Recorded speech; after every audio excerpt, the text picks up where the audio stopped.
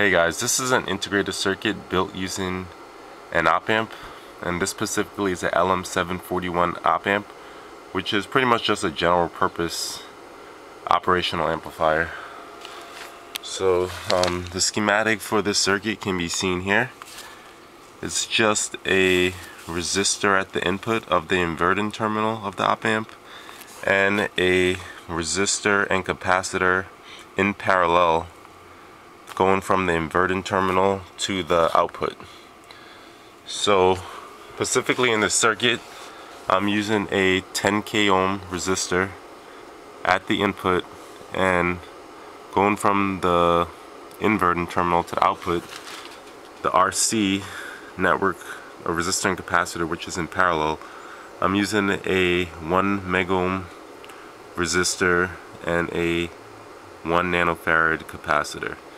And I'm using a function generator to feed a signal into the circuit. So the frequency of this circuit is about 1k ohms.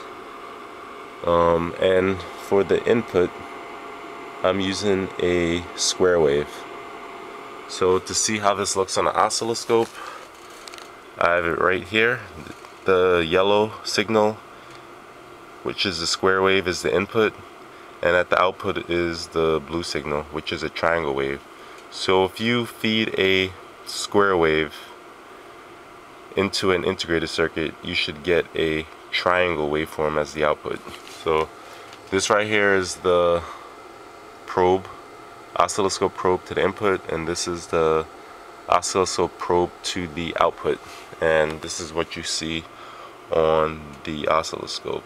So again, if you feed a square wave into a integrated circuit, you should get a triangle wave at the output. And if I switch this now so that I have a triangle wave input into the circuit, the frequency jumps to about 8k hertz. You can see now I have a triangle wave as the input, and at the output is a sine wave. So if you feed a triangle waveform into an integrated circuit, you should get a sine wave as the output. So this is an integrated circuit built with an op amp. To see the full schematic of this circuit, as well as a detailed explanation of how it works, please click the link below, and thanks for watching.